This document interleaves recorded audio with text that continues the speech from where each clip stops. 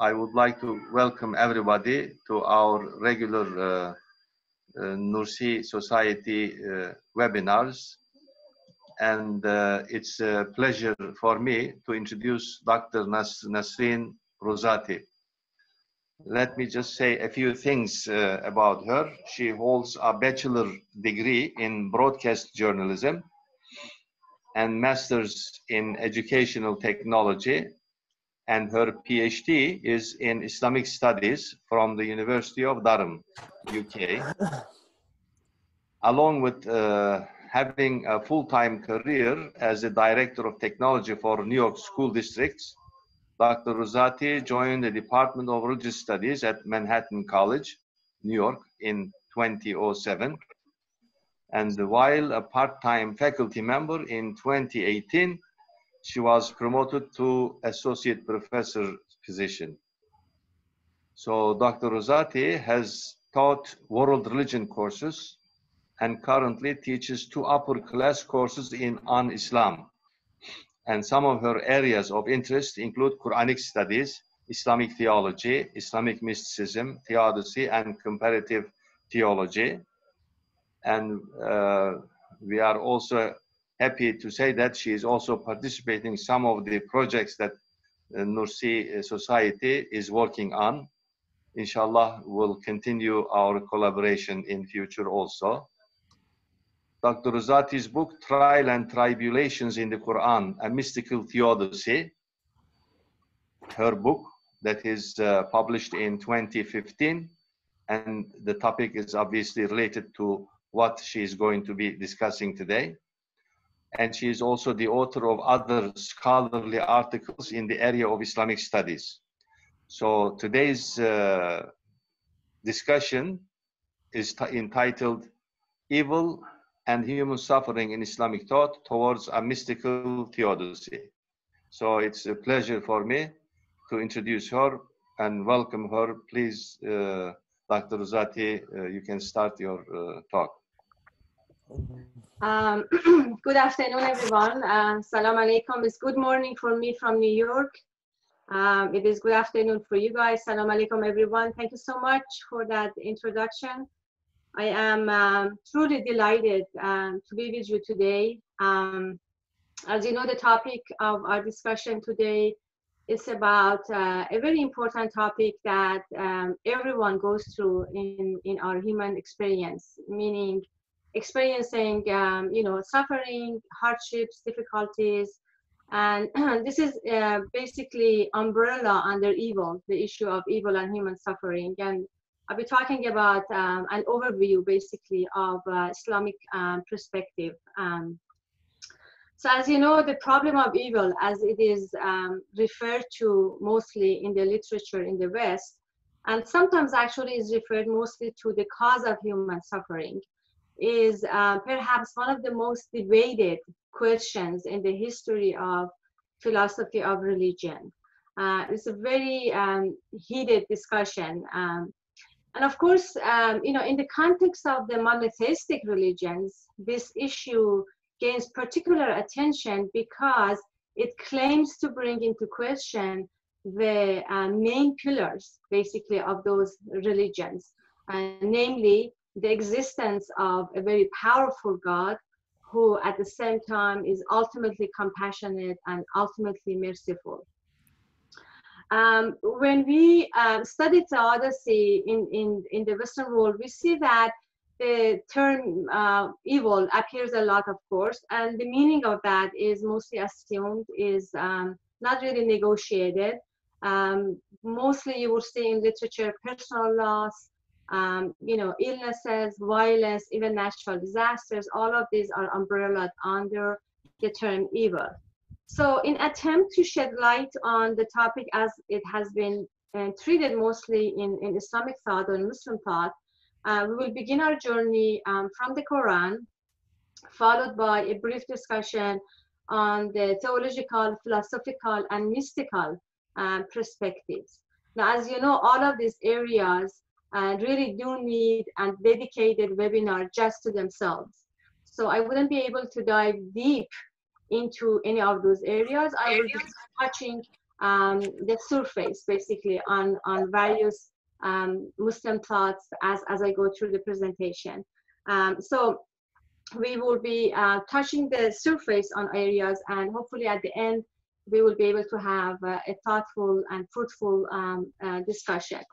So the concept of evil in the Quran appears mostly in two distinct categories of narratives. The first group are those that are falling to the semantic field of shar and appear amongst the moral concepts of the Quran, where mostly khair and shar are discussed side by side. And of course, the roots of the moral concept or ethical values of the Quran is really dependent upon the portrait that the Quran paints for us as far as the relationship between God and man, or God and humankind, is concerned. So mostly the notions of the fact that the whole creation is purposeful, and human creation is purposeful and not in vain. If we could, Hakan, could we have everyone muted, please? There's a lot of background noise. Thank you. So again, I was saying that moral concept of the Quran really bases itself on the God-man's relationship, which is based on different notions such as the whole creation, particularly man's creation, is purposeful and not in vain. And the notion that man has been designed as God's representative on earth. So all of these are the base for the moral concepts of the Quran. So when evil then, or shar, is presented as a moral concept, for the most part, it refers to situations or conditions that man basically creates for himself. How does man manage to do that? This is when Hakan, if you as the co-host, if you just put everyone. Yeah, everybody, I am unmuting. So when Dr. Rouzati finishes her presentation, then we can ask questions.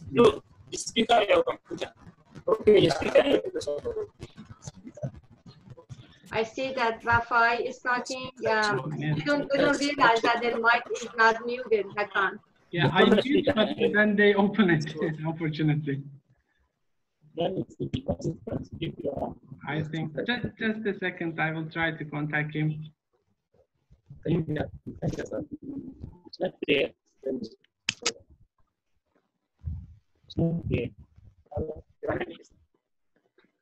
So let me try to continue here. So when evil is again presented as as a moral concept, is a situation that man creates for himself. How does he do that? It is when humankind, in his own volition, with the choices that he makes, adapts to certain behavior or certain conducts that is not in accord with the divine plan, such as the purpose of his creation. So when he decides to deviate from the path that it was intended for him, he's the one who's putting himself basically in the condition that refers to as shar, or evil. Some of these deeds, as we can see on this slide, mostly refer to slander, unbelief, miserliness, and some of the verses of the Quran. Now this part of the, or this group of the narratives of shar was discussed by Tubanur 2 weeks ago in her webinar very extensively and comprehensively. So I'm not going to discuss this any further. This was just a way of introduction, first as a review, and second just to again remind everyone that the narratives of the Quran where shar is discussed falls into two different categories. Okay. The second group where evil is discussed in the Quran is beyond the semantic sort of field, and is about situations and conditions that humankind is placed or finds himself in, and that mostly is those situations are mostly undesirable, unwanted. People want to get rid of those situations, right? So this is where human suffering comes to play, and we actually enter into the field of theodicy, and this is what this mostly this webinar is about. It's about the theodicy and reflections mostly from the Muslim perspective. So the term that it is used in the Quran in this category of narratives mostly is bala or ibtila, which is loosely translated into English as trial, as tests, as challenges.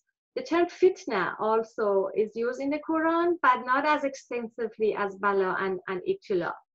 So these narratives, as you can see on this slide, I was able to put all of them from the entire Quran in 4 distinct categories. And this was, of course, done by studying the context of each narrative, occasion of the revelation, the relationship of that verse within the entire chapter, and also in cross-referencing those verses with similar verses and similar context throughout the Quran. So this methodology usually is referred to as intratextual interpretation, where the Quran interprets itself. So some verses actually interpret other verses, and then you form an overall understanding.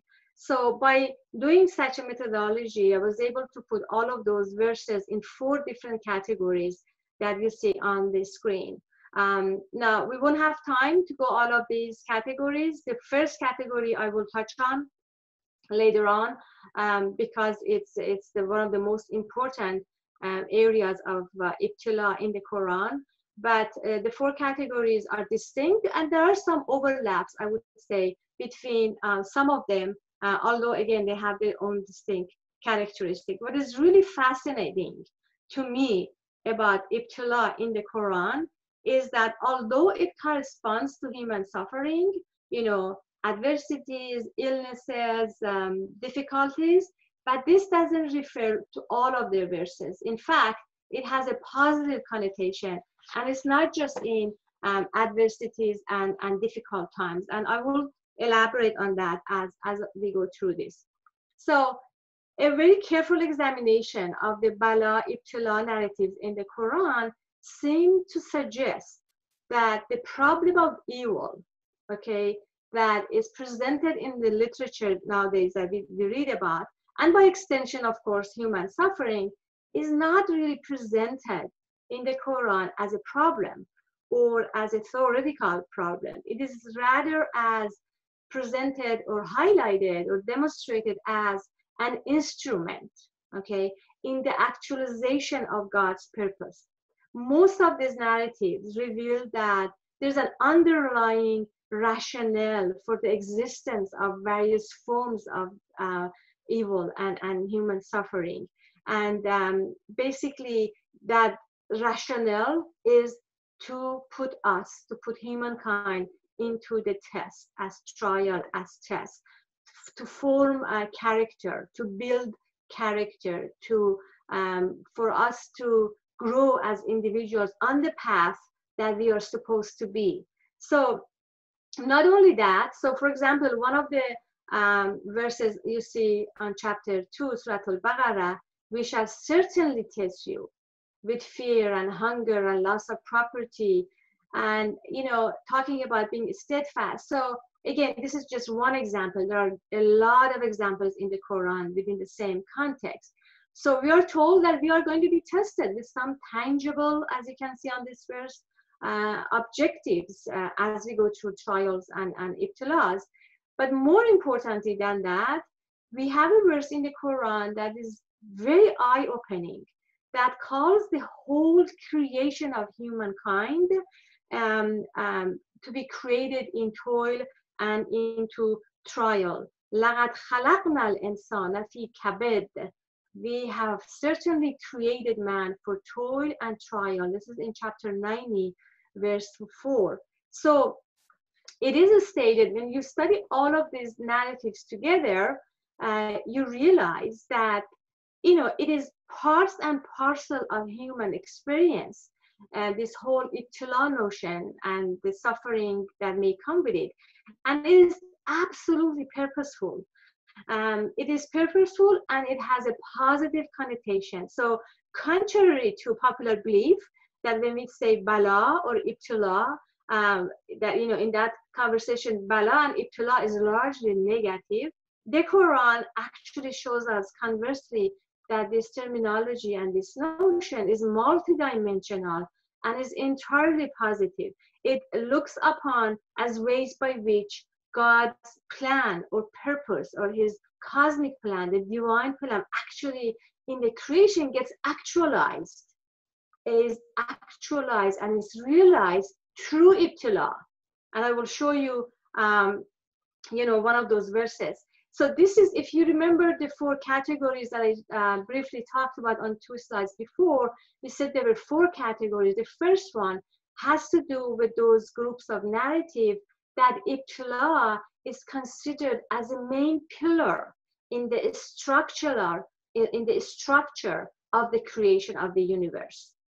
And this is extremely eye-opening for all of us. We may have read, all of us, these verses, you know, and pass by them quickly, but to actually stop and ponder about them. It is he who created the heavens and the earth. Okay, so the creation of the entire cosmos, right? In 6 days, and his throne was on water, so as to test you, which one of you does best. The term that is used in this verse is liyabluwannakum, which is from bala and ibtila. Liyabluwannakum, why? Because ayyukum ahsanu amala, so that you'll know which one of you does best, right? And there's a lot of interpretation about God knows what we do, so why is he testing us? That's not our discussion here. That's for a different discussion. The point that I'm trying to make is that the whole creation of the heavens and the earth is based on ibtila. Therefore, it cannot be negative. It is wholly positive. لَيَبْلُوَنَّكُمْ أَيُّكُمْ أَحْسَنُ عَمَلًا, right? Our conducts, our behavior are being evaluated through the ibtilas, through these hardships. The second one in Surah Al-Kahf, we have adorned the earth with attractive things so that we may test people to see or to show which one of them do best. Again, the term is لِيَبْلُوَنَّكُمْ أَيُّكُمْ أَحْسَنُ عَمَلًا. And again, these are just examples. There are many, many different examples from the Quran that actually creation of death, you know, maut, وَخَلَقَ الْمَوْتَ وَالْحَيَاةَ, death and life in Surah Al-Mulk is discussed as creation, so that لِيَبْلُوَنَّكُمْ أَيُّكُمْ أَحْسَنُ عَمَلًا. It's extremely eye-opening to see that ibtila is really 100% purposeful and positive. So when we gain this overall understanding, okay, from the term ibtila, what we coming to terms with is that one may argue actually that the purposefulness of human suffering, the fact that ibtila is positive, right, and it is as part of the creation of the universe, right, that we just saw on a couple of verses, you know, and the role that it plays in the divine plan, it would give us 2 important corollaries, right, 2 results basically. The first corollary is that there is no contradiction then between God's attribute of omnipotent, that powerful God, and the fact that evil and human suffering exists, which is again is the focus of the field of theodicy, right? There is no contradiction. We just saw that the Quran tells us, I, the Lord, am doing this for a purpose. Therefore, what contradiction are we talking about, right? So that's the first, one may argue this might be the first corollary or result that we gain from this. Moreover, since God is certainly in control of his creation, according to many, many, many verses in the Quran, one I have on this slide, right? You elevate whoever you will, you humble whoever you will. All that is good lies in your hands, right? So this verse, and again, many other verses, point to the fact that contrary to what may seem on the forefront, on the surface, you know, we may see a lot of chaos in the world. But in fact, according to the Quran, the world or the universe is moving towards the goal, the purpose that Allah has for it, even though it may seem a little, again, on the surface, we may feel that it's not so. So, in the fact that God is in control of the creation, then suffering, of course, must be allowed by Him, which again points us back to the purposefulness and the whole idea of having a purpose and an instrumentality of ibtila in the whole divine plan. Now, the second, corollary is that if suffering is a test, if we go through ibtila and we are actually actualizing the purpose for the whole creation, and if it's regarded as a necessary component, right, of the whole life that we have on this earth, then we must look on the other side of this coin and find out what is expected of humankind. The expectation that the Quran has is not to get involved into abstract sort of discussion, more about, okay, what do you do or how do you handle when you go through the ibtila, to change our mindset, to give us more actual practices and guidelines to go through the ibtila and realize what's behind the surface, really looking to beneath what we see, the surface. So it appears that the Quran, again, looking at all of the verses, that any kind of hardship, not just ibtila, perhaps zarra, ba'sa, all of those terminologies and all of those contexts in the Quran that points to hardship and suffering. What the Quran wants us to do is to look at these situations and conditions as opportunities to actualize our inner potentials.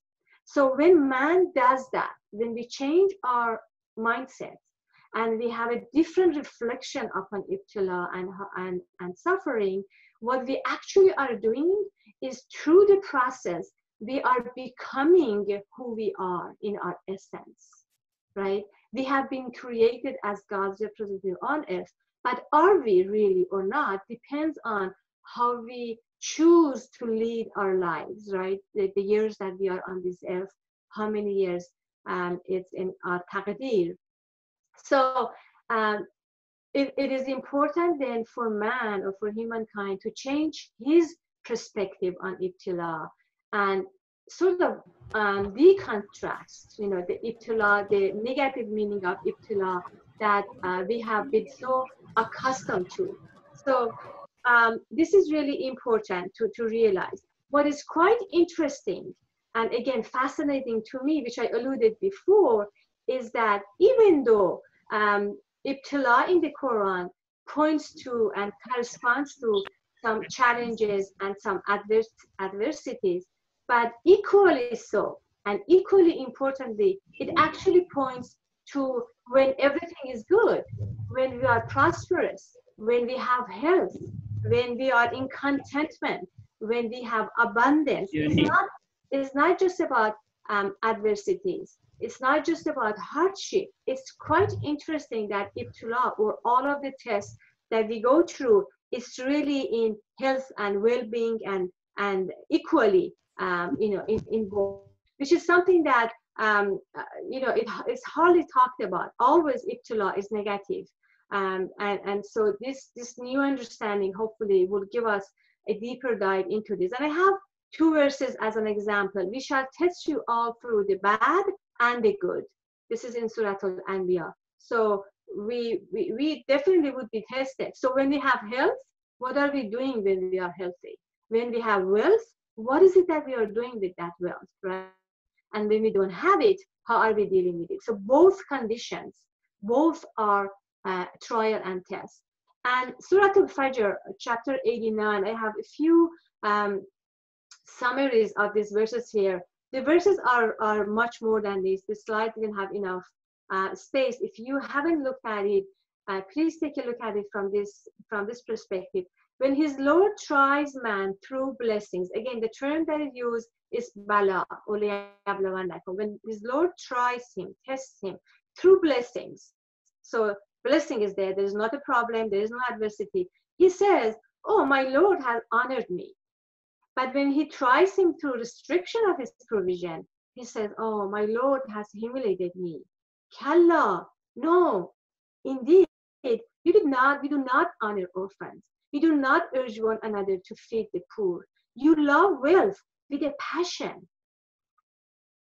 Hubban Jamma, the Quran calls it. And there are other verses. So basically, these verses points to the fact that in every single situation, whether good or bad, whether health or illness, whether in prosperity or whether in lack of that, all is test. Every condition that we live in is test, is ibtila, and it is supposed to move us and towards better understanding of our responsibility. Now, in the Quran, one of the really great exemplars that displays this with both prosperity and illness is Prophet Job. Of course, the Quran talks about more than 25 prophets who have been through many, many trials, and I have a whole chapter on prophets in the book. But here I just want to point out Prophet Job, Ayub, because there's a distinct difference about him and from the Quranic version and the biblical version. Prophet Job, as you know, was very prosperous, right? He had enormous fortune, but he never attributed the ownership to himself. He always was a humble servant, and he always attributed everything that he had to his Lord. And when he got tested with that serious illness, the affliction, he ascribed that to Satan.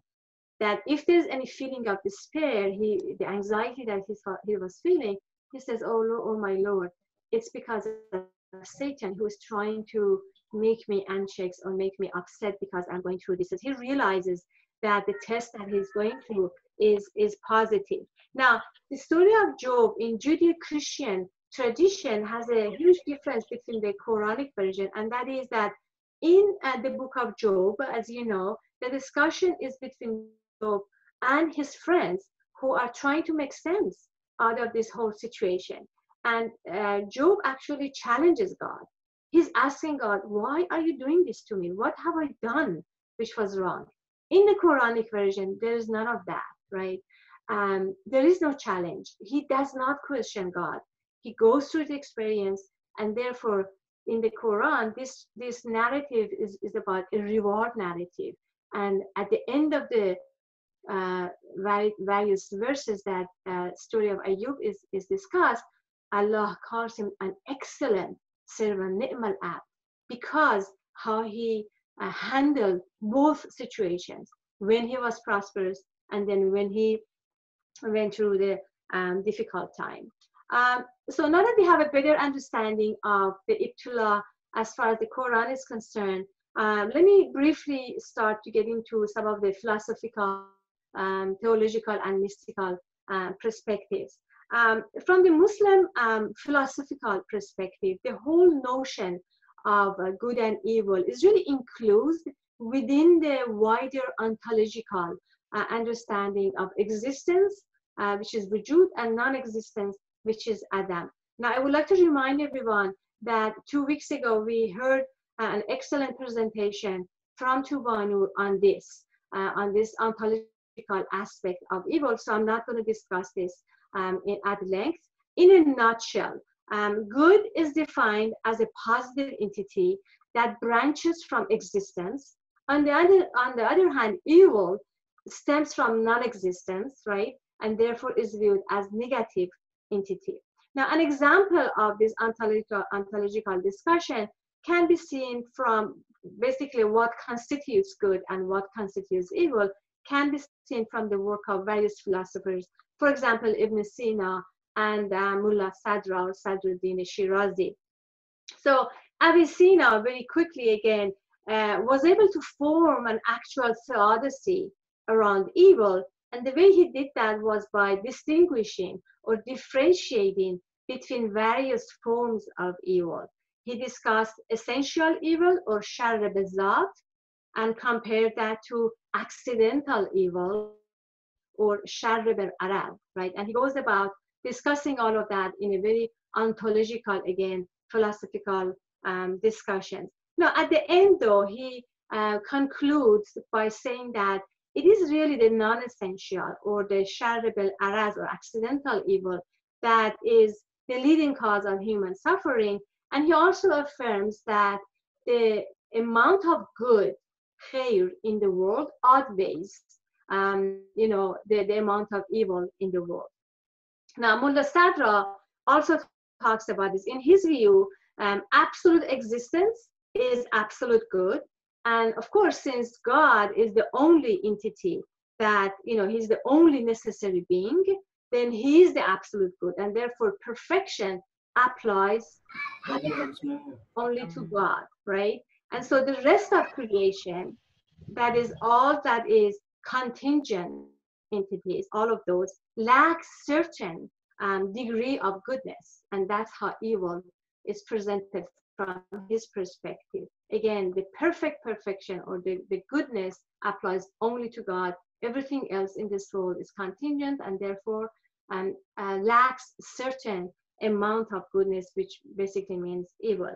And so he also concludes that evil and suffering is partial, is negative, and again, the amount of good is much more than what we see evil. Now, I should also mention here briefly that Muslim philosophers, by and large, refer to evil as privation of good, which in turn provides a really strong rationale for the doctrine of the optimum or nizamul aslah, which basically talks about this world, contrary to what it seems on the surface, has been created, perfectly by a creator who is a perfect one. And therefore, the amount of human suffering and evil is really inconsequential in relation to the volume of good that is really inherent in the world. That's basically, in a nutshell, what the philosophers refer to in evil discussion. Now, as far as theological perspective is concerned, perhaps one of the earliest debates in Muslim theological thought or kalam was to how to reconcile the divine attributes of omnipotent, right? Again, the whole idea of theodicy where Allah or God is the most powerful, is all powerful, omnipotent, and the notion of human free will, right? So how do we reconcile between these two? Now, this seems to be the very first attempt to initiate a theodicy in the context of Islam. At the core of this debate was the notion, of course, that God creates all acts, right? He's the only true agent in the universe.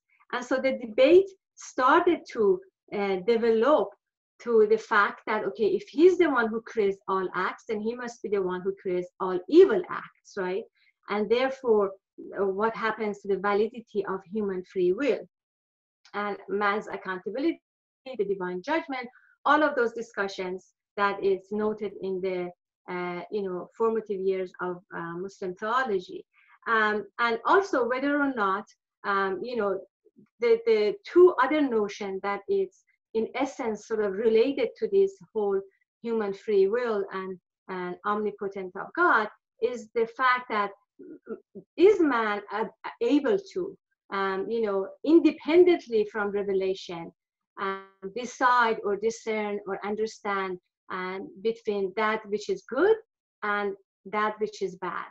And of course, this again goes back to the root of intrinsic values of acts. Do certain acts in their nature, actually, in their essence, are they good and some are bad in their essence? For example, when we say that telling the truth is good, why is it good? Is it good because the revelation says it's good? Or is it good because in the essence, saying and talking honestly and saying the truth in its essence, it's good? So this, again, this whole discussion between theological or kalam schools continued, and sort of started to be crystallized, of course, between the Mu'tazilit and the Ash'ari. So the Mu'tazilit, of course, they denied the fact that God creates, evil acts. And the way that they do that, they did that was they concentrated and maneuvered around the divine attribute of justice. God is adil, and because he is just, he cannot create evil, right? And then what is evil? It is really attributed to human free will. God cannot, in his goodness, in his essence that he's perfectly good, God cannot prevent man's freedom of choice. His whole creation is based on that, right? So man is responsible then, for evil in the world and for suffering. So when they got challenged on the question, okay, then who's responsible for the suffering that is results from the disease? Obviously, no one is going to inflict themselves with disease. This comes from Allah. The answer was that, that disease actually may seem on the forefront or surface as a disease or as evil, but it's actually a good that God has created because it serves a purpose. That disease has a purpose in the entire cosmic plan. So again, this seems to be the very first attempt or appearance of the theory of instrumentality of human suffering in the divine plan. So Mu'tazilit, they consisted and insisted on the justice, on the divine attribute of justice, and because of that, it sort of divided the group and gave rise to the Ash'ari school of thought. So from the Ash'ari theology and perspective, God is just, yes, but God's justice of law doesn't really apply to him. It only applies to human beings who are obligated to act according to his laws. If you were to apply, according to some of those discussions, if you were to apply idea of justice to God himself, you are going to put a limit on that all-powerful God. And definitely God is not bound by his own laws. So then what happens to just? Is God just? Yes, God is just according to Ash'ari, but he's just in whatever that he does. So if you were to apply this to suffering, right, and evil, this basically means that all harm encountered on human being is fair. It has been willed by God, who is just in his creation. Now, we don't have time to discuss this right now, but of course, this has a lot of political implications, right? So, and as you know, in the history of Islam, we have seen a lot of these topics being think about and being maneuvered about by politicians and by governments who were in power, and use these ideas to do whatever that they wanted to. So again, as far as both Ash'ari and Mu'tazilit are concerned, one thing is clear, that compensation in the next world is part of their understanding. And I should also mention that animal suffering and child suffering is discussed in the literature, specifically by the Mu'tazilit. And again, this discussion is huge. This is it has many different elements into it. I just have a little bit here, just again to sort of reflect historically of how this was discussed. But certainly there's a lot more to it than I have on this slide. So moving on to the mystical perspective. So we've seen the logical and the theoretical discourses about evil is really discussed amongst the philosophers and amongst the theologians, right? However, the more practical and what I like to call existential form of this concept comes to life in teachings of the mystics. And this is where my own understanding and my own sort of vote goes into, and I'd like to, at the end, if there's time, share with you some of the future developments I would like to see in the existential form of theodicy. So when we looked at the mystical perspective or the Muslim mystics, seen from their perspectives overall, without even looking at one particular mystic, right? Overall, if you look at the mystical perspective, this world is a stage where all divine attributes interplay and manifest, right?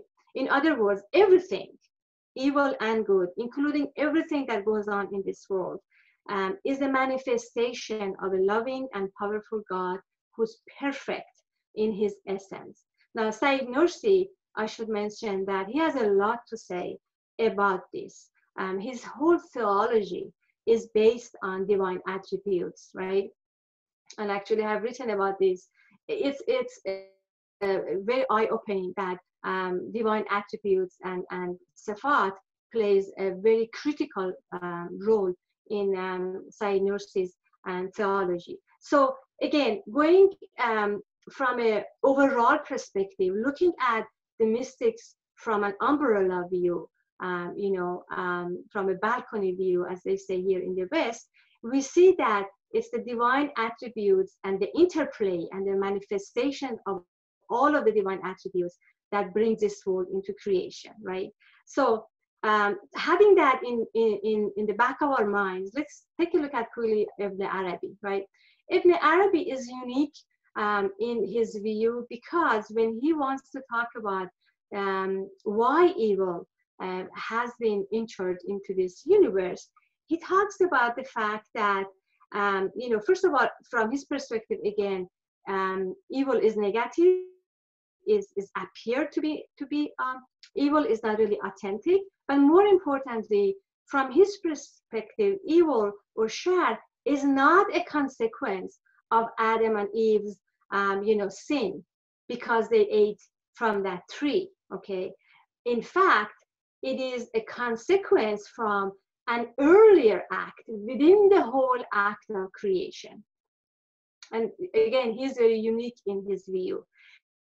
And the way, again, in a nutshell, I don't have time to expand on this, but the way he talks about it is that the essence of God is pure light, right? It's pure goodness.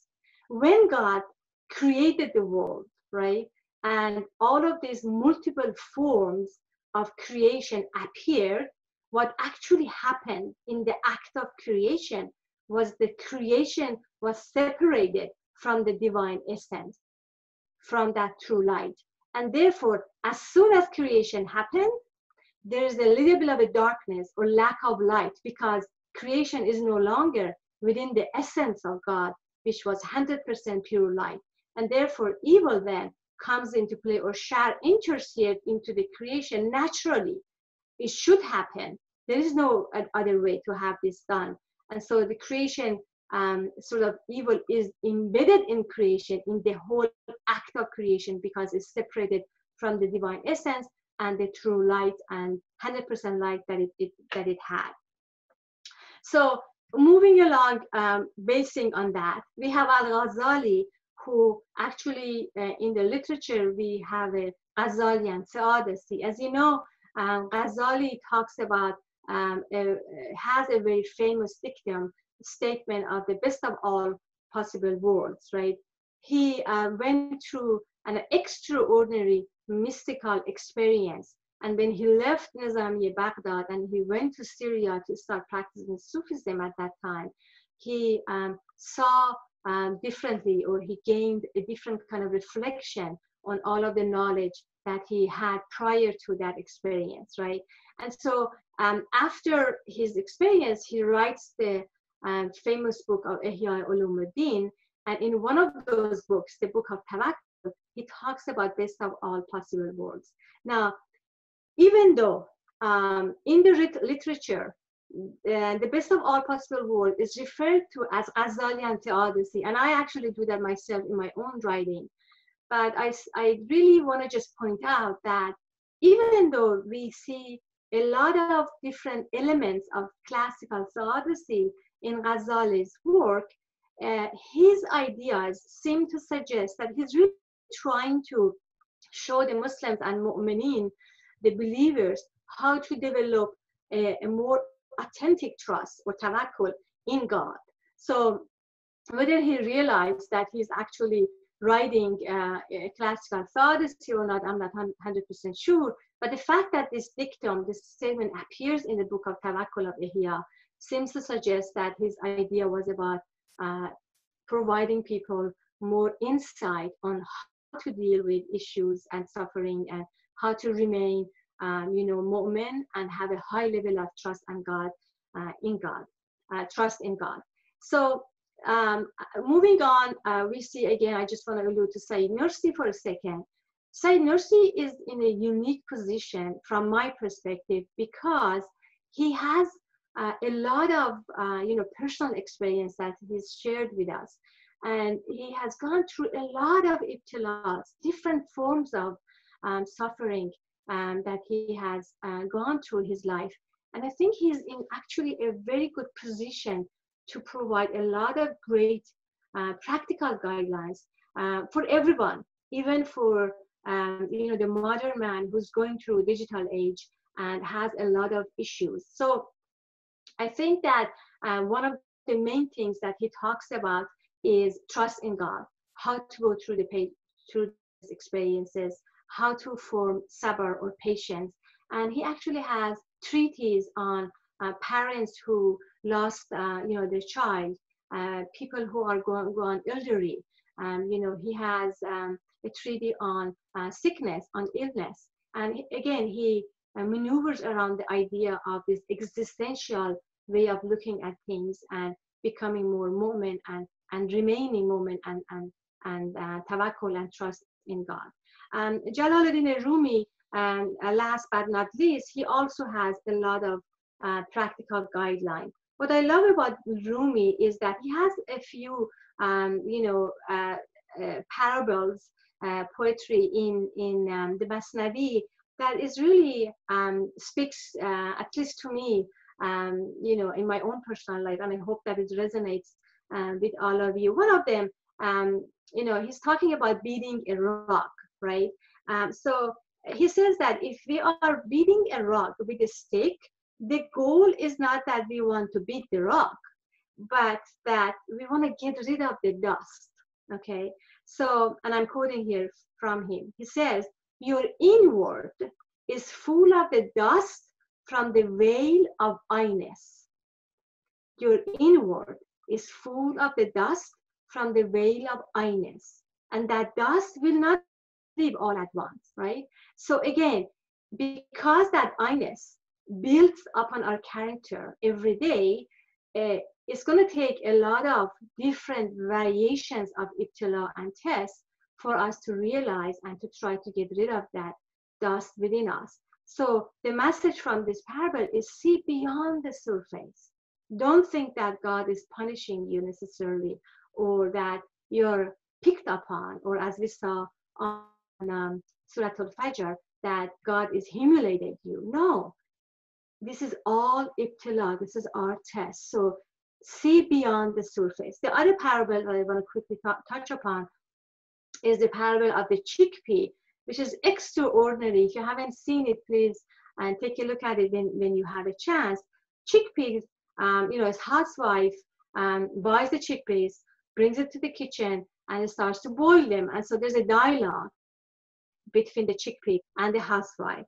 And the chickpea says that he comes up, as he's being boiled, he comes up continuously and cries to the housewife and sort of nags her and complains and raises 100 cries, as Rumi says. And he says that, why are you setting me on fire? Since you bought me, how are you turning me upside down?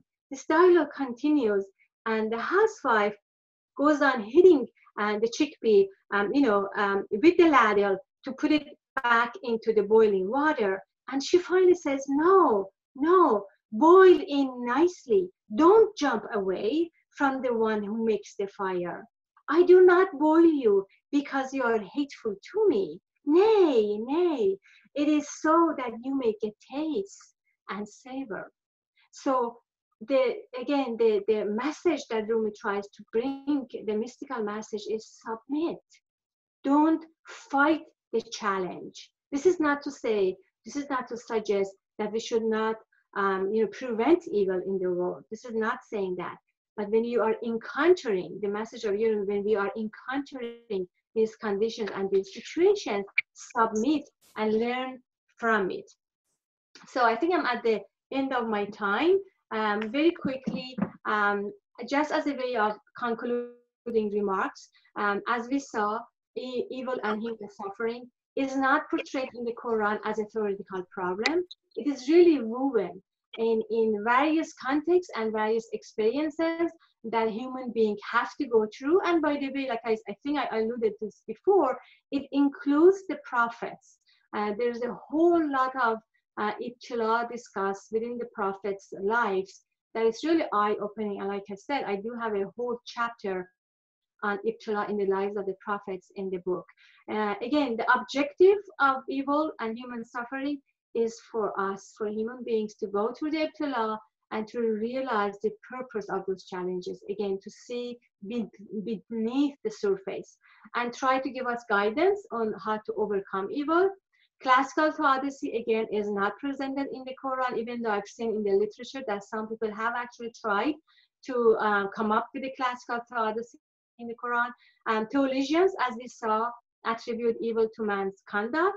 Philosophers really woven that discussion into their ontological perspective and talk about wujud and adam and see evil from that perspective. And as we just saw, mystics really view the ibtila and suffering as a necessary component in man's spiritual journey, which is absolutely helpful to us. Very quickly, I just want to share with you, as far as future development in this area is concerned, I myself would love to see more work done on the existential aspect of theodicy. Usually, we start from theories and then we try to apply those theories to human subjects.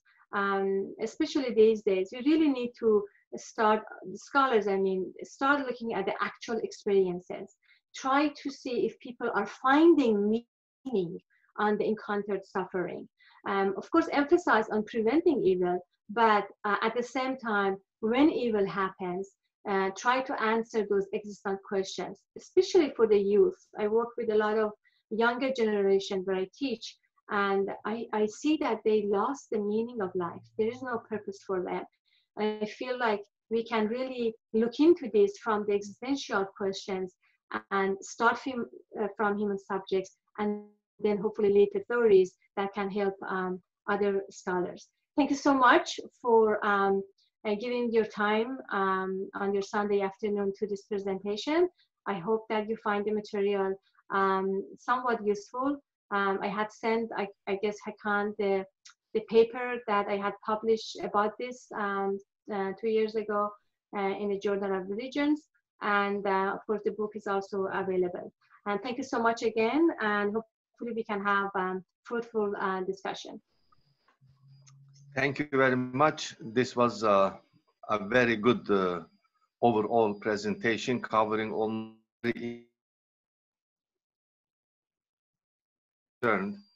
starting from the Quran and all the way, in all aspects of Islamic thought. So this was very good. We already have two questions. I saw Hakan's first and to Banur, inshallah. Yes. Hakan, would you like to ask your question in person, or should I read it from the chat box? It would be nice if you could read Alparslan Hocam, and maybe with some explanation. Okay, this is the question. Yes, we are sent to this world for a trial, but then the question is concerning a baby who is killed in a war. How can we relate this to trial?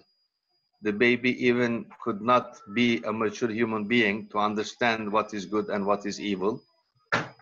Then how the baby, how can we relate this with the teachings of the Quran from the perspective of compassion and mercy? Mm-hmm.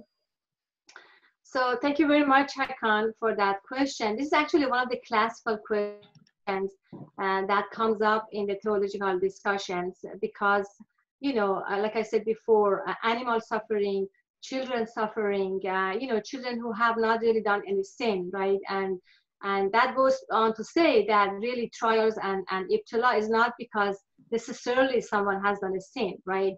Prophets necessarily didn't do any sins, right? They were the best people, the best role models. So that, to answer your question as best of I can, this all goes back to the purpose of the creation, right?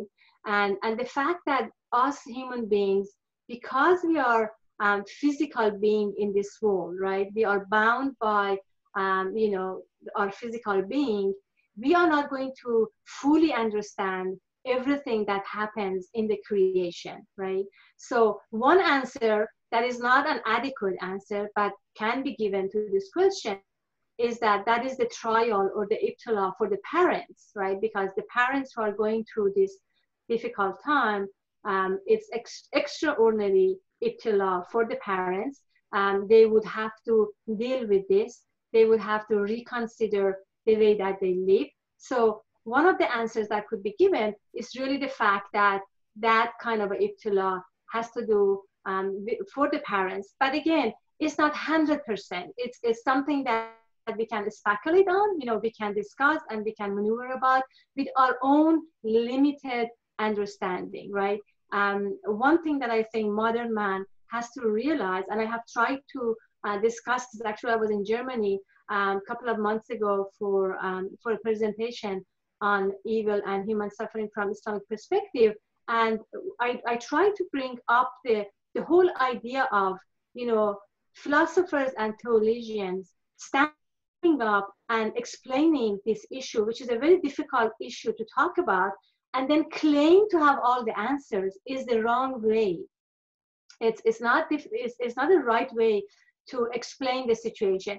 We can certainly try, we can certainly understand the Quran better, read Nursi, read Rumi, reflect on our own personal, ibtilas and come up with answers. So definitely we can ponder about, but we are limited, right? And in our own minds, and we are not going to be able to understand the entire wisdom behind things that happen. Remember the parable of Hazrat Musa and Khizr in the Quran, right?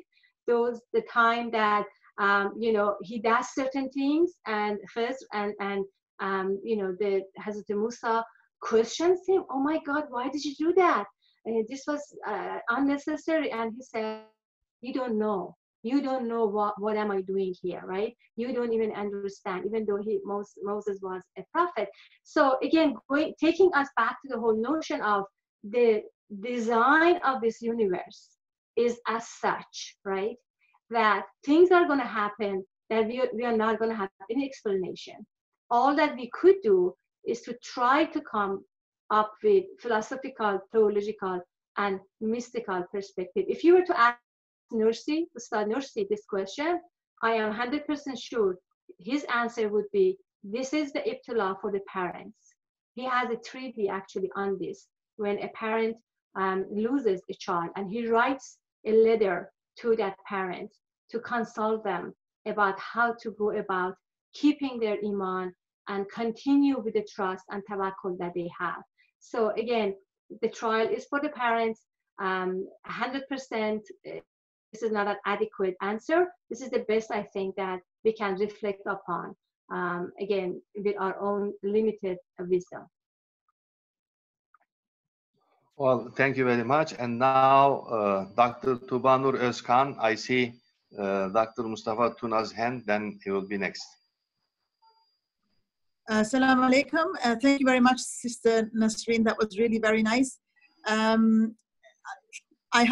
always have the same kind of, problem when it comes to the problem of evil and the whole discussion about it. The existential aspect of it is always much more difficult to explain than the theoretical and theological and philosophical aspect of it. Mm-hmm. Philosophically and theologically, things can be explained, in one way or another. But when it comes to the existential, the actual existential aspect of things become much more difficult on a completely different level, basically.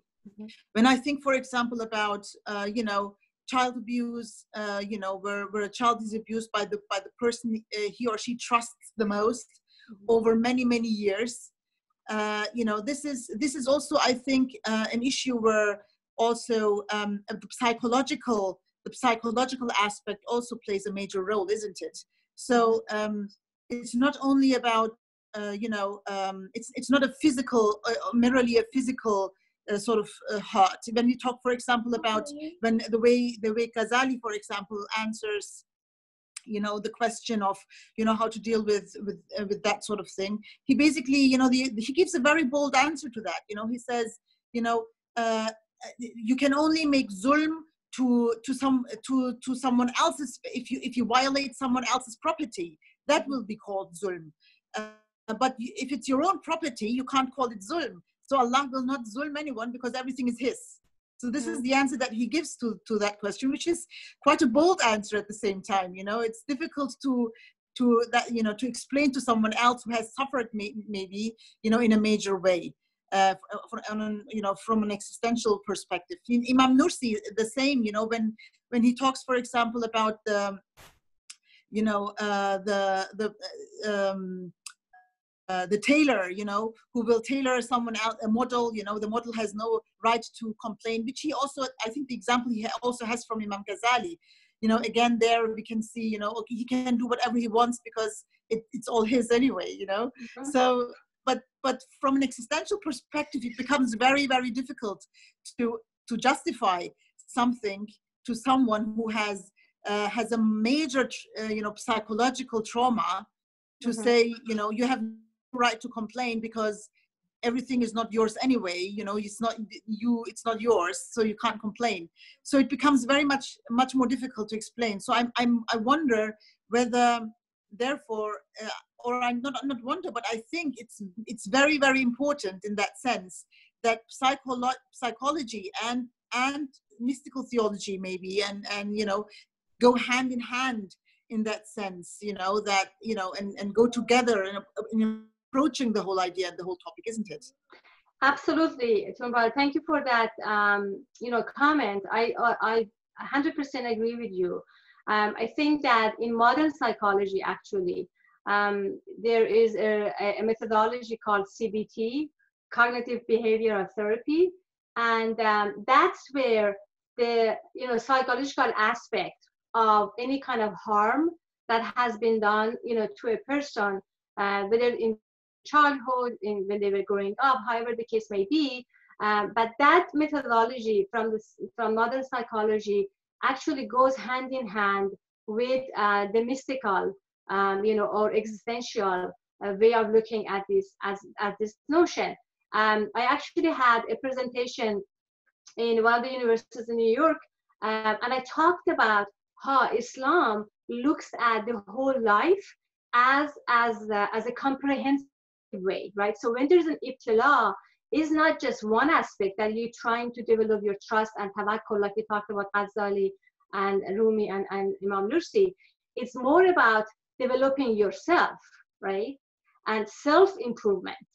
So self-improvement goes hand in hand actually with the modern psychology, with cognitive behavioral therapy, where the therapies or the psychologists, you know, hears the person out, right? So understands the dilemmas and the ibtilas that this person has been gone through, but then helps the person build on that building character. And instead of looking at it from a negative perspective, try to build upon that. We actually have, you know, some of the major philosophers and psychologists in this field who actually were subjected to many of the things that you mentioned in your comments, right? Who had experienced personal, you know, zulm, you know, in their childhood, and they managed.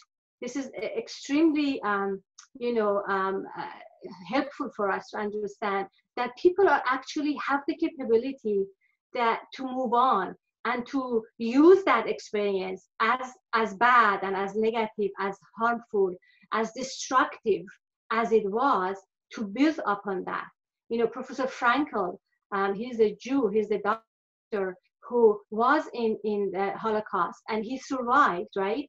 And he has a theory of the meaning of life, the logotherapy, that is utilized, right, in the whole psychology today. So he's a perfect example, and there are many, his name just came to my mind because of his theory. But we see that modern psychology tapping into, actually the conference that I had to present in New York was exactly about that. Can Islam offer anything to help with the issues that people go through, things that is totally out of their hand, right?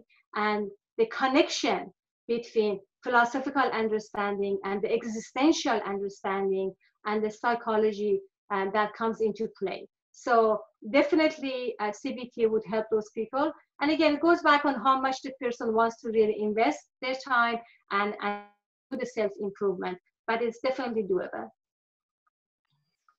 Yes, Dr. Mustafa Tuna, please go ahead. Thank you. Assalamu alaikum.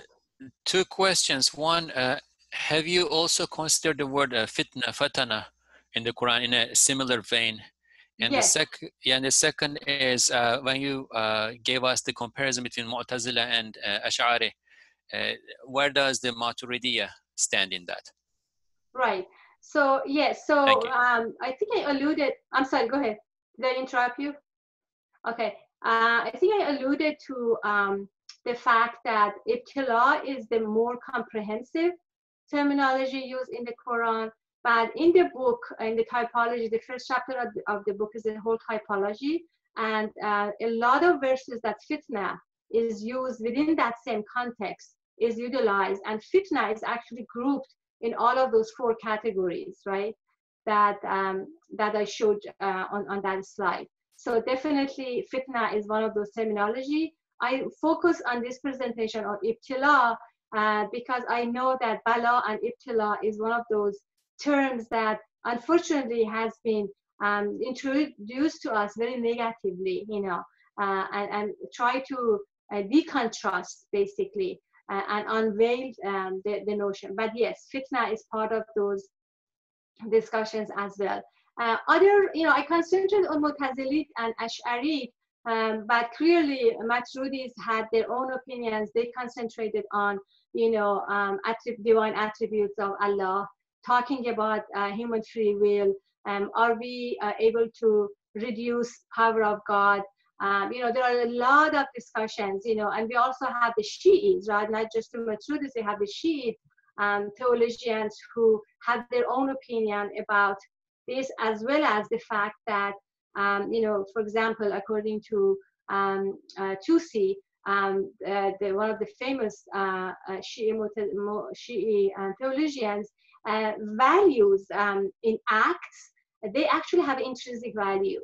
So in his idea is that human beings are able to discern that which is good from that which is bad, independently from the revelation, because we have been created as such. And in fact, it goes on to say that, human beings have to authentically accept the message of revelation by their own intelligence, right? So therefore, if we are not, equipped with that kind of faculty to understand revelation, then how can we, if we cannot discern that which is good and that which is bad independently from the revelation, then how can we say that I accepted the revelation? Basically, the argument goes like that. So yes, so there are a lot of different theological, schools that talk about this.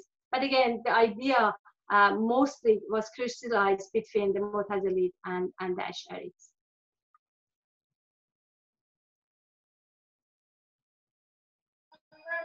Well, thank you very much. There is one question in the chat box again by Professor Nawzad.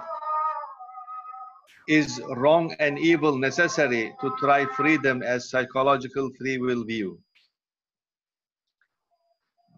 Can you elaborate? Is wrong and evil necessary to try freedom as psychological free will? Are you saying that we have to, if I understand your question correctly, and if I don't understand it, please elaborate. I think what you're asking is that is evil necessary for human free will to go through, and basically based on that, yes. In fact, you know, I didn't mention, I didn't have time, but in my studies I have done some comparative theological work with Christianity. And one of the great philosophers in the 20th century was Professor John Hick. And Hick actually writes a lot about this issue and talks about theodicy. And he takes his cue from Irenaeus, who was one of the first, Christian, theologians, Eastern Christianity. And the whole idea of soul-making theodicy has been actually created on the notion of Irenaeus. And he talks about, yes, evil and wrongdoing is actually necessary. You know, if you were to look at an example saying that you're bringing up a child, right? And if this child is brought up in an environment, all of us are parents, if you bring up our children in an environment that everything is foolproof for them, right? There is no challenge, there is no difficulty, there is no wrongdoing, then do we think that that child, once he or she enters the workforce or the school, is he or she going to be tolerated? No, he or she is not going to have the faculty or the guidelines to be able to deal with a lot of difficulties, right? So the idea is that we have been created to live this kind of life with all of these trials on this earth for a purpose, right? So that we become specialized in dealing with this and actualizing our inner potentials. The inner potentials, bil-quwwa, right, is not going to get actualized unless there is wrongdoing, right? And so the idea here is not to do it wrong, but to realize that the wrong was done, right? And then build upon that and move on and learn from it. Constant transformation, right? Through various difficulties. And again, remember, ibtila is not just about illnesses and difficulties. It's all about prosperity too, in wealth. So if I'm wealthy, what am I doing with my wealth? I'm being tested, right? If I'm healthy, am I using my health in the way, in the path that Allah has intended for me? If I'm not, then I'm definitely misusing that blessing. I'm deviating from the path. And even though I'm healthy and I'm wealthy, I'm actually living in shar, right? I'm actually living a life in shar and evil. Even though on the surface, there's nothing wrong, I'm very happy, right? So it's really important to realize that everything is a test, but you're absolutely right. I think that wrongdoing and evil is definitely a necessary component of our human experience on this life. Thank you for that question. There is a comment again in the chat box. Dr. Abdul Aziz, very nice comment. I would like to read if you would like to say something on this also.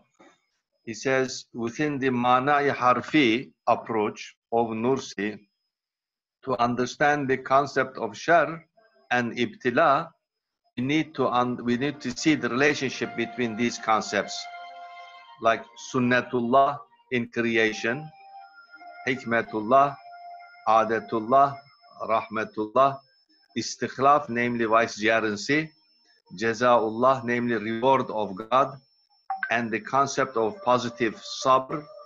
Linking all these concepts together will help us understand the wisdom behind ibtila and shar and place it properly in God's big design for the creation and its wisdom. I don't know if you were able to read it in the chat box also. Please, yes, if you want to say something. Yes, I just looked at the chat. Thank you, Dr. Abdul Aziz. That's a very excellent reminder and comment from the teaching of Sayyid Nursi, the comparison between Ma'na'i Harfi and Ma'na'i Ismi, and the various notions about trust and about sabr. I think I alluded to this when I was talking about the mystical perspective, and I brought up Nursi's name.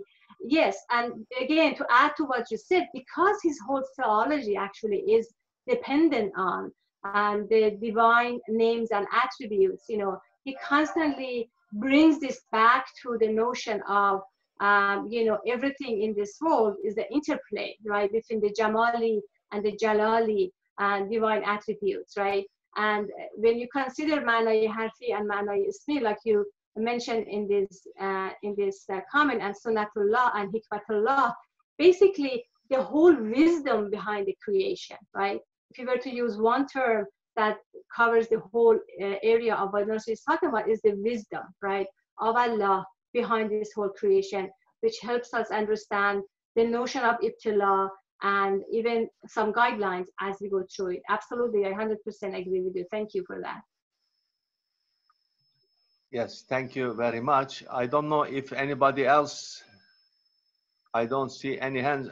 I see one small comment. I don't know if Hakan, you want to make that a question, or you just put it there in the chat box.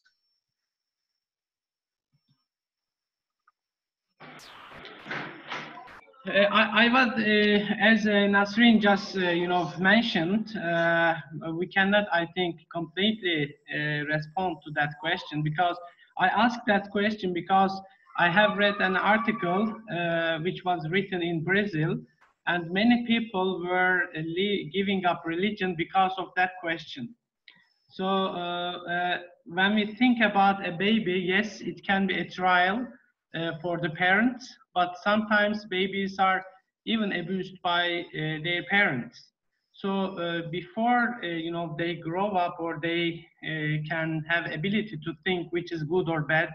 So the question is, you know, they cannot be a human being to be tried as a baby, as an individual, not related to their family or other people. Of course, it's a big trial for the relatives of the baby and for humanity, of course. But for as an individual, for a baby, how can we relate this with the compassion and merciful God? So this was the question, and then they surveyed this in Brazil, and many Catholics were giving up from the religion because of they couldn't respond to these kind of questions. When we look at the world, what's going on with the violence and etc. So when we also think about as a model, as in the Risale, Said Nursi mentioned, you are a model, Tubanur also mentioned, so we cannot complain. But a baby cannot be a model because he or she doesn't have any idea or any conscience to think about that.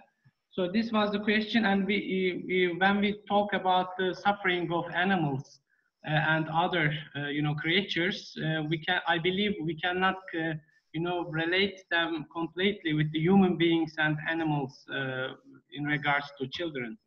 So this was the question, of course, and I also want to thank, Dr. Nasrin, you did a great response to my question. Of course, we cannot respond completely. Maybe this is why it is kind of mystical. And Dr. Abdulaziz Bergot, I also want to thank to him. He gave a broader approach, so maybe we should also mention this. So this was my humble question. Thank you. Okay, so that's very good. Hakan, just quickly, maybe if I may interfere, Brother Hakan, I think the difficulty here is that there is not only one answer to these kind of questions anyway. You know, it is a whole set of approaches, and those set of approaches, in order to be able to gain all of these approaches, you know, there needs to be maybe a lifelong, you know, educating of yourself. Sure. Of the human individual in general. And I think this is one of the reasons why we exist, why Allah has created us, one of the main reasons, you know. But at the same time, I think maybe one more important aspect also is, you know, that death is not shar. And I think the whole idea that death is not shar also is not very much established, especially in the Western context, you know, because it is always, there is a connotation that death is evil. And I think this is very much embedded in, you know, if in the philosophical and also the theological even, you know, teachings. And I think that's also one of the main problems, especially in the West, that death is nevertheless, you know, although it is being approached, you know, Christianly and religiously, it is still, there is the notion of you know, equating death with evil. And I think that's one of the main reasons why people have, even priests, you know, at some point have difficulties, you know, in justifying maybe why Allah would allow a child, you know, to die. But from our perspective, you know, there is no evil in death. So there is I think there is a slightly different approach to that sort of event, I would say, you know, from an Islamic perspective. Am I wrong, Sister Nasrin? No, thank you for that, Tubanu and Hakan, both of you, great comments. I would agree with Tubanu and also some of the things that Hakan said. I think that if we go back to what we said about the umbrella view of the Muslim mystics, right? And remember what I said about Ibn Arabi, right? So if we always keep that in mind as from the balcony view again, and think about, okay, if we understand that creation and God were all the same in this perfect light, right? When creation got separated from the essence of Allah, which was pure light, evil comes into play, right? So this happens, this must happen at the level of the creation, right? So right out of the bat, we understand that once creation happens, you know, or happened in the act of creation itself, there is the separation from the divine essence of light, and therefore evil enters, no matter what, right? So when evil enters, now evil takes different forms, right? Things may happen to a child, things may happen somebody in the war, somebody may get in prison. How many people do we know that got into prison unjustly, right, and died in prison, and after their death they found out that they were innocent? Imagine. I mean, there's so much different forms of evil. And I understand that the question about the baby, Hakan, is the most difficult one, because that baby hasn't done anything, right? But again, we have to take our mindset out of that perspective and look at it from a more umbrella and more, you know, a wider scope. It's as if you are, you know, an ontology. Maybe I can make this comparison. You know, when you are driving on the road, right, on the highway, you know, on Istanbul, you see that a big truck is coming up, right? This is one of the major big trucks, right? And your car is a little car, and you sort of let that big car passes by you, this big truck, right? But if you were on the airplane, flying from Istanbul to somewhere else, and you're viewing that same highway and that same truck, what do you see from the balcony, from the airplane? You know, as the airplane comes down, you see little bit, right? So you see this big truck that used to be huge, now is all of a sudden a little car, right? So I'm not trying to minimize the issues. I'm just trying to maybe you know, shed light on a different perspective or the different mindset. You know, there's a great book that has been written by a great psychologist that we use here in New York as part of educating the kids. And the book is actually called Mindset, right? So people who have growth mindset, right? Where you deconstruct things in your head and you try to reflect upon it differently and see if you can reach a different conclusion, right? So again, while the answer to the question on a baby is a difficult one, no one can give a perfect answer. All we can do is to try to understand that because that we are free, that parents are free to do what they want. So if they choose to deviate from their path and harm their own kid, it is a choice that they make. Unfortunately, that child is a subject of that abuse, right? We understand there's a zone that is going on that child, right?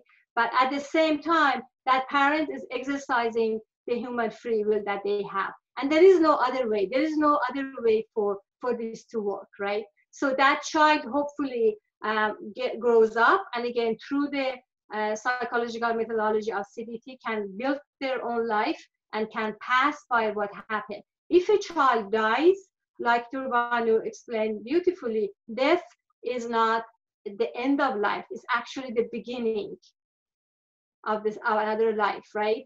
Is the Quran, I mentioned in the presentation that in Surah Al-Mulk, Allah says, خَلَقَ الْمَوْتِ وَالْحَيَاةِ. I have created maut. And it comes before hayat. How interesting is that? So maut is not death, is not the end of life, is the new beginning. So that child, if we believe that there's an eternal life, right? That child continues when he dies in a better place, in a better life, right? And that parent would join him in the near future, right? So I think, again, changing the whole mindset would give us a little more maybe relief about saying, and John, he talks about this, all of the Muslim philosophers and theologians talk about this. We don't know what happens when we leave this world. We do know that something continues. That we do know, right? We can feel it. We know that this world wasn't created in vain and on purposeful. And after this temporal world, there is an eternal world that continues. So that would give that parent, hopefully, some relief, right? And Nursi talks about that as well. But again, we are limited, and we hope for guidance from God and Allah all the time. Thank you. May I also add something to it? I don't know if you're out of time. Okay, please. Go ahead. It should be quick, inshallah. A baby can be a model. I think that, I mean, I don't know if that was, if I understood that accurately, but a baby can be a model. A baby cannot be a model from the point of view of the divine names that pertain to taking account and punishing and so on and so forth, because the baby does not have accountability. But the baby can be a model if you understand a model as being a locus of appearance of the manifestation of divine names. Even a baby that's suffering is still a locus of appearance for the divine name Al-Hayy, Al-Qayyum, Al-Razaq, to the extent that it is being provided, to the extent that it is, you know, kept alive and so on and so forth. And therefore, a baby is still a locus of appearance for the manifestation of many divine names, and that in itself is good. Absolutely. Thank you for that. Yeah, thank you very much. We have one more question. Dr. Mehmet Salih Sailgan. Go ahead. Assalamu alaikum, everyone. So thank you, Dr. Rouzati. So I enjoyed listening to you. I have been on and off, so I'm sorry if some of the things that I will ask and make comments are already said or, you know, answered. So one thing, actually, I have been, this is like maybe the 7th year, I have been teaching the problem of evil and suffering at the university. So most of my students are basically non-believer, or at least they wouldn't buy the Islamic approach of problem of evil and suffering. So one thing is that every semester I assigned, you know, Nursi's piece on you know, on the death of a child, you know, a child of his friend. So usually students are really furious. So I haven't seen, I mean, I haven't seen any positive comment. Just barely, you will see among maybe 40 students, 2, 3, 4. If you know, if you find 5, you are lucky. But generally, it seems it's just challenging. And again, so of course we engage with you know, basically theistic and non-theistic. Again, you know, so much diversity. And at least from the theistic perspective, as Dr. Rouzati is basically put it very well. So the, you know, one major at this theistic answer is the idea of test and trial, right? The Quran constantly brings this up. The idea, I mean, you mentioned, you emphasize the purpose, like a purposeful or evil and suffering can be an instrument, right? And then the other major argument is free will, right? So that basically you have natural disasters, but when it comes to moral evil, it is all about human beings because they use their will and God, because God gave them the liberty to act the way they want. right? Two major arguments. But again, from a non-theistic perspective, of course, there are lots of problems with these positions. One is, again, in many ways, it is disproportionate, right? Evil and suffering. And again, Hakan gave the example of a baby, or, I mean, again, one of the major voice in this kind of representing non-theistic view is William Rowe. He gives the example of basically a deer is burned in a forest. So he questions that, well, you know, even if it is a purpose, there is we can say, well, evil is an instrument, but why in this way, in a way that you see the image of God as if he wants to torture people, because you know, again, the deer can still die, but why in a very brutal way? So this is again at this question, and honestly, someone who's engaging with various perspectives, somehow it seems, and again, my understanding is it is really difficult to rationalize this problem of evil and suffering. So again, both in Islamic literature as well as you know, in other theistic religious traditions, there is a constant attempt to rationalize, to find wisdom, to find arguments for theodicy in favor of God's justice. But it seems, I mean, I don't know if this will be my question, maybe just to think of the problem of evil and suffering as a mystery. Could it be the best approach for us to think that there is really no answer to this question, but rather it is something that the believers will carry with them throughout their life, to think of as a mystery rather than attempting to find answers. So this is, I wonder, well, how would you engage with this question? Thank you. Sure, thank you, Mehmet, for that comment and question. So going back to the beginning of your discussion, some of it has already been discussed, but one thing I want to touch upon is the animal suffering, right? Mm-hmm. The example that you gave with that deer. And, you know, from the Mu'tazilite perspective, there's a really great book that I would suggest, since you're teaching this, if you haven't seen it, by Ghazi Abdul Jabbar. And there's an English, I actually have the book. I can send you the information later. I have it in my library. Yeah, please. Yes, that actually he talks about the entire human suffering from the Mu'tazilite perspective. And there's a dissertation that done on this, and there's a book that was published in English. So I'll send you the information. So Ghazi Abdul Jabbar actually talks about this extensively, right?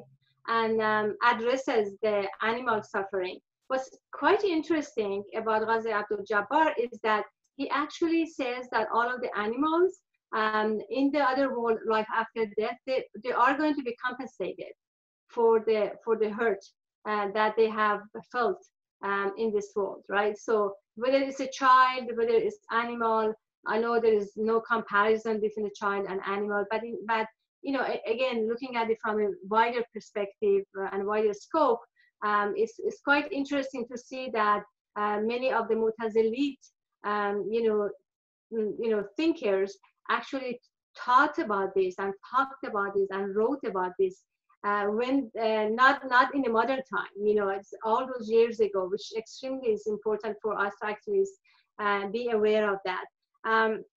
To basically answer your question or comment on the mystery aspect, I think that at some degree, it's always going to remain a mystery. And I did touch upon that, that we will try to come up with answers, right? And formulate ways by which human beings can be addressed. I myself am not too much interested in the philosophical and theological perspectives, because it doesn't really help the person who's going through the suffering, right? Who's going through the ibtila. And that's why I was suggesting that perhaps in the literature, people who are working on this, and maybe you and I can work on this as a joint project, is inshallah, is on the existential question, especially since we are dealing with the youth, right? I'm sure you found that, I mean, when I finished my lessons before the COVID, of course, I was teaching on campus. And there wasn't one night that I had one or two students, stay in the class. And these are all American students, they're all engineering. None of them are Muslims. Majority of them were brought up in Christian homes, but then they decided that they don't want to have any religion, right? And so they openly talk about that in their oral presentations. So I know them really well. But they always say at the end of the night, one or two people to say that, can you help me find meaning of my life? Like there is no purpose. It's as if this younger generation, due to, I don't know, lack of, of course, faith perhaps, or maybe lack of the understanding of parents, perhaps too much technology involvement, right, has taken away from them the purpose of life, the meaning of life. So I think that, looking at this from the existential perspective, right, and try to address it from the person who's actually going through this experience, and then come up with theories, right?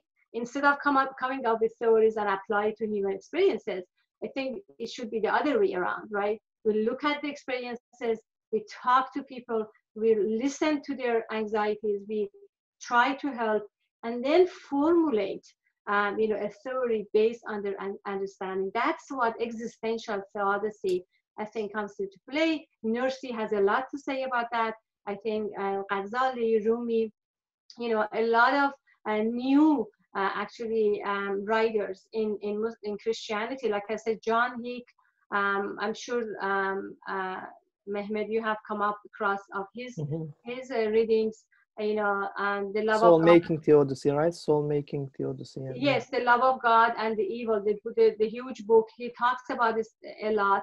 And at the end of the day, even John Hick, being the most prominent philosopher of religion in 20th century, even for him, at the very end of his book, he says, some portion of this I have no answer for, right?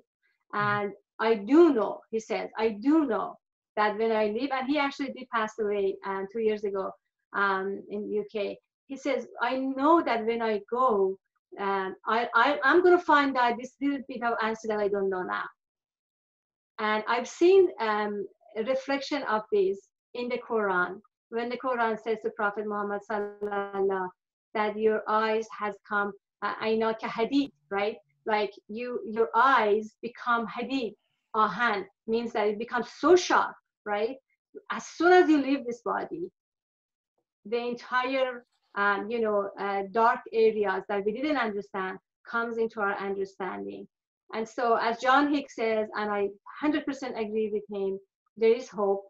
There is a way to reconcile with the evil and the trials and tribulations that we go through. There is a character building element into this that only if people find out, even those people, like I said, who have been terribly, had a difficult trial, psychological trauma, going through the CBT. I have examples of these people that I know of who are totally a different person and now can speak about their experiences that it was so difficult to even think about, but use that as the character building and come out with ways by which they can help other people. So modern psychology in connection with these understandings of Nursi and Rumi, I think can do a lot, can go a long way. So just thank you. This is very helpful. Just a follow-up, like a brief follow-up. Actually, there is a scholar, biblical scholar, Barth Ehrman.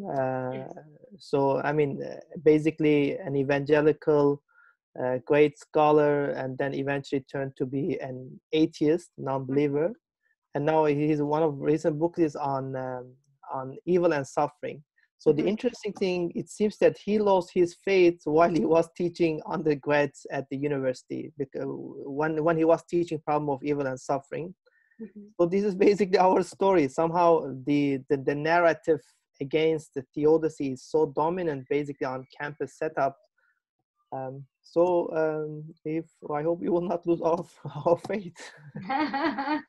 No, I think we have a lot to build upon, from the Quranic perspective, and like I said, from Nursi, Rumi, Ghazali, and all of the above.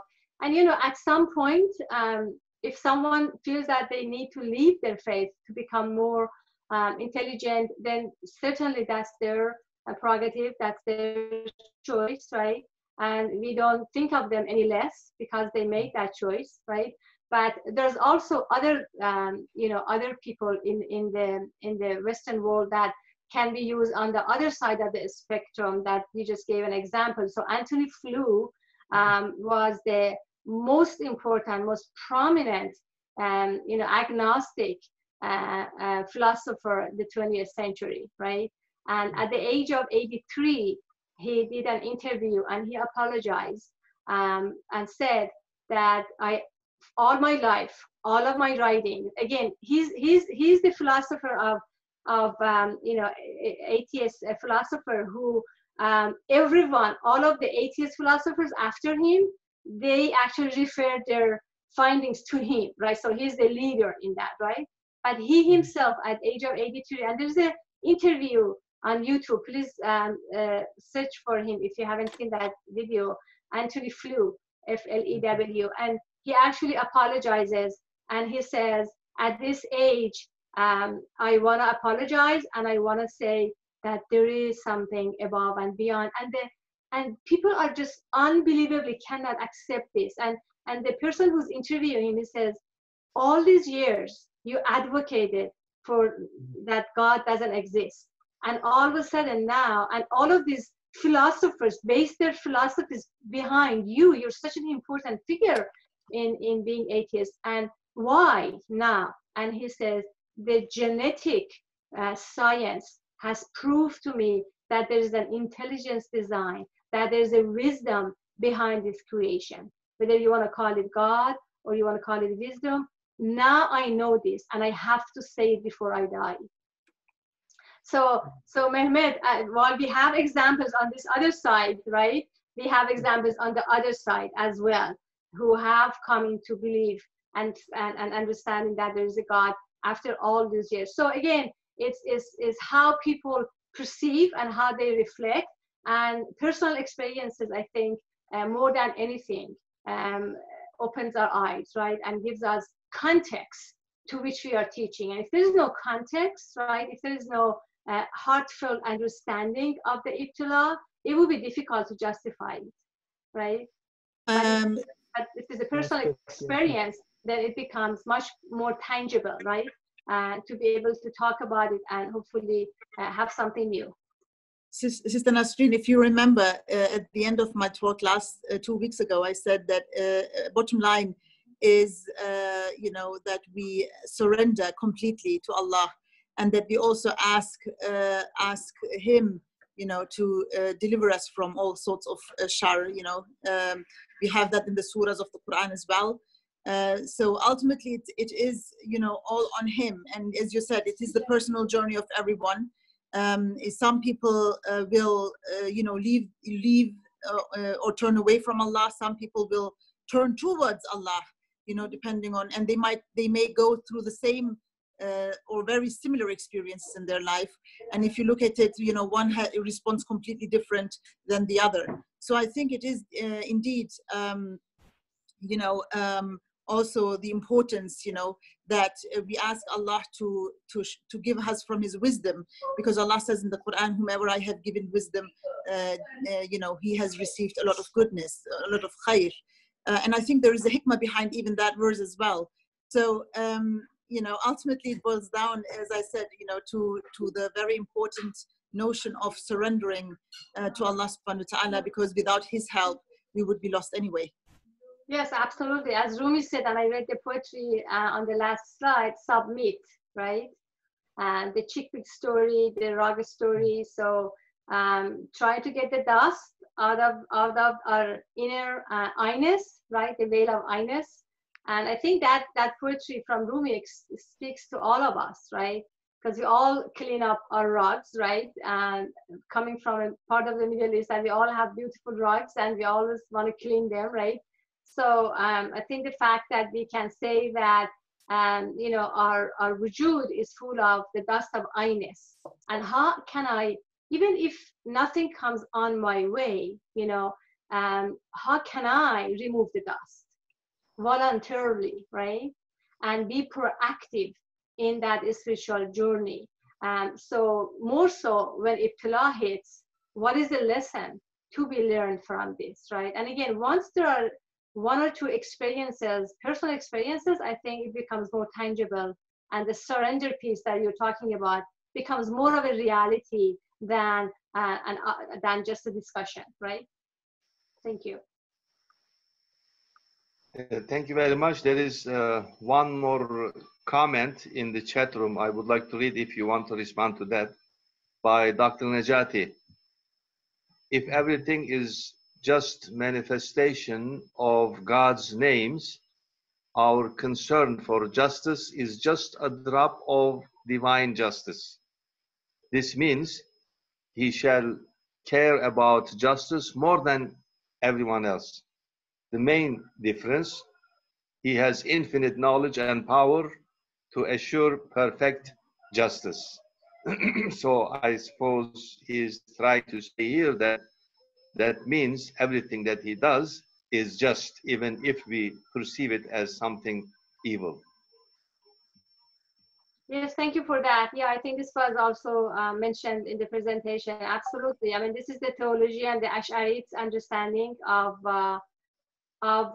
evil and suffering in the world, and the fact that conversely to Mu'tazilit, when they concentrate on God's justice, Ash'arites concentrate on the omnipotent, the powerfulness of God and knowledge, but at the same time saying that he is just in everything that he does, right? Whether we like it or not, basically. But again, I just want to caution everyone that this has implications, right? That governments misuse this, unfortunately, for many years, as we know throughout the history of Islam. That kind of understanding that everything that happens is the justice of God. Some governments take this into their hand and misuse it, of course. But then again, it is a dilemma that we are dealing with, right? And there's no going back. So just wanted to highlight that. But yes, you're absolutely right. Yeah, that's the understanding of the Ash'ari theologians as well. Thank you. And also, just one thing, I mean, the problem with this, I mean, if we take it as our departure point, another question would be just, this may lead to Muslims to be bystander, basically, whenever they see injustice, it is okay, well, God will take care of this justice anyway, so just let me just do my prayer, do nice stuff, and everything will be all right. Absolutely, and that's why, if you remember on the last slide with future development, one of the ideas was that we need to encourage prevention of evil, right? Mm-hmm. So even though we try to find answers, we must not minimize the importance of being proactive in the society, in our own life, whether it be personal or not, to prevent evil as much as possible, right? To try to help people to prevent evil, to minimize evil happening. All of that is everyone's responsibility. But at the same time, knowing and coming to terms with the fact that there's still going to be evil, acts in the world. And again, keeping Ibn Arabi's points in mind, the fact that as soon as creation happened, right, and the creation got separated from the essence of God, which is pure light, darkness enters. There is no other way, right?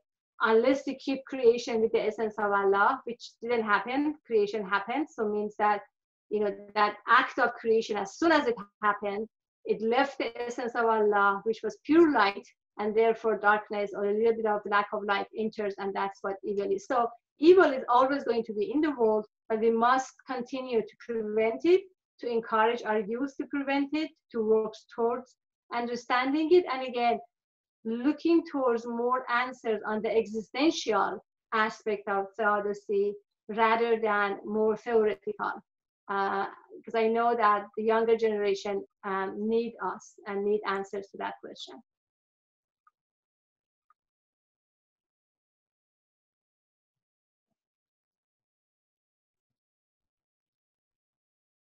Alparslan Hocam, your mic is mute, please unmute. Oh, okay. I said we have just a few more minutes, but two more hands I can see. I don't know if Dr. Mustafa, he wants to ask question. His still hand is No, I up. think, yeah, I Oh, think okay. it's So probably full, yeah. let's go ahead with Gökmen in that case. Assalamu alaikum, everyone.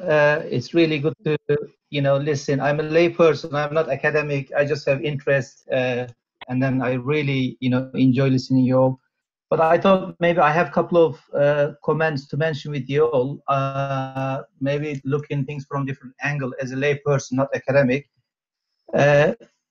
I think one of the things we need to maybe do, I feel like Muslims are really isolated in the world. We are not part of the communication as part of the whole world. I see in the West, for example, the Buddhists, the monks, and scientists, they come together and they discuss all this issue we discuss. But I can't see any Muslim people, they are invited or they are part of this kind of discussions. Maybe when we discuss these issues, we look at from the existential point of view. And then if we can do that, then we have a common language, then we can actually communicate with the other part of the world. I think this is really important because I think we are studying all these issues to understand what are the problems. And then from this, then we are trying to bring good to the human beings, to the world.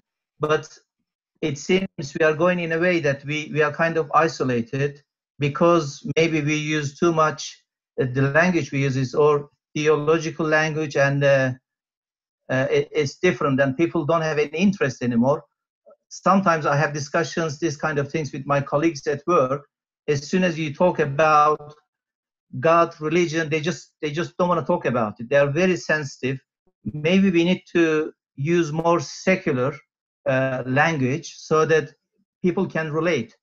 The other thing I would like to mention, I think the issues we've discussed today, I missed some of it. It's more about the understanding of self. The other day I was watching a YouTube video from University, which was about the psychology of self. The lady actually, she was explaining the self in a more existential relate to my life as well. I think this is really important because I tried to read even Arabic, for example, for a while. It was kind of impossible to relate sometimes. The language is more difficult. It's been written for a long time. No one actually translated in many, maybe years. It is so difficult to relate and understand. But I think if we kind of try to achieve a common language, we can relate with Christians, non-believers, etc., then we won't be isolated in this world. I think Muslim people, we are not part of the community anymore. They see us as a problem. We need to find a way to come together with these people, and then we need to contribute. That's all I want to say, actually. Thank you very much. So thank you for that comment. I agree with you. I just need to say a few points very quickly. One is that, the fault is really on us. Muslim scholars have not dived into these, hard questions, right? Muslim students, when they go after PhDs, they go after topics that is easier to explore, is easier to write, and is easier to get a job at later on, and present that they are an expert on that. So the work that Christian, I'm sorry, there's a lot of background. I don't know whose it is. So the amount of work that has been done on the Christian sides and the Jewish side is not even comparable. We haven't done any work. I have one book out about this, and I get so many requests from universities, in the US and in Europe to go talk. And I was invited to go to Germany, like I said, back in February. There was a dialogue. I don't know whose microphone is open. There's a lot of background noise. And the dialogue was between Judeo-Christian traditions and Muslim tradition, and they had invited top-notch professors and philosophers, from the Jewish and Christian sides. And they invited me to go and have that debate with that top-notch philosopher of Judaism, even though I'm not a philosopher, right? But because I had written about this and I was able to go there, and 3 days in a closed conference, we were debating back in February, right before this COVID happened, right? And what we realized there was that the chair of the conference, University of Erlangen in Germany, he was saying that he has a difficult time inviting Muslim scholars to these conferences because Muslim scholars don't really have the specialty, right? So to your point, yes, we do need to be involved in discussions, not in isolation, but we have to do the work, right, first, to be able to present and get in dialogue with them from the secular understanding. You also mentioned something about Ibn Arabi, and you're right, Ibn Arabi is the theoretical framework of the mystical Islam, right? If you are interested in understanding more Ibn Arabi in a more modern language, I would highly recommend reading the books of Professor William Chittick, right? He is the expert, you may all know him, but he's the expert in English language on Ibn Arabi.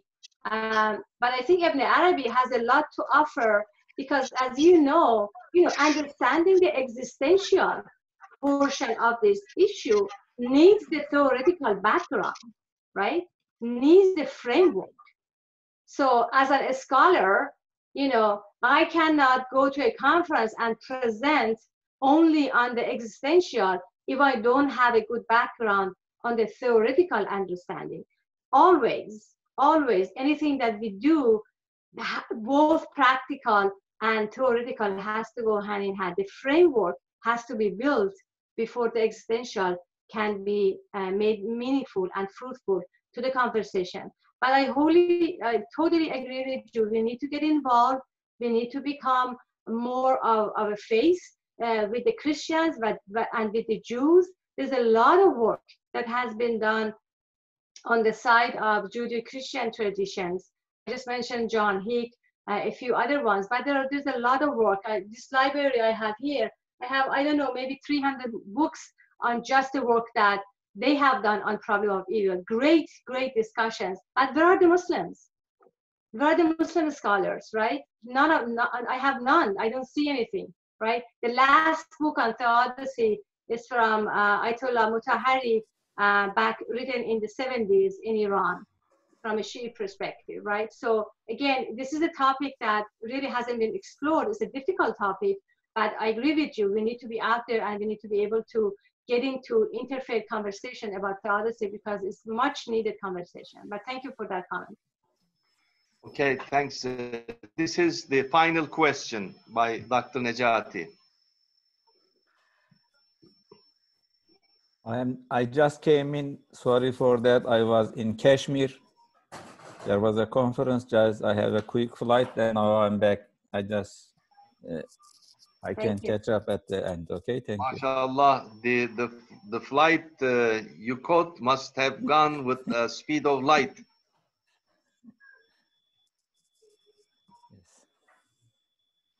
Yes, Nejati.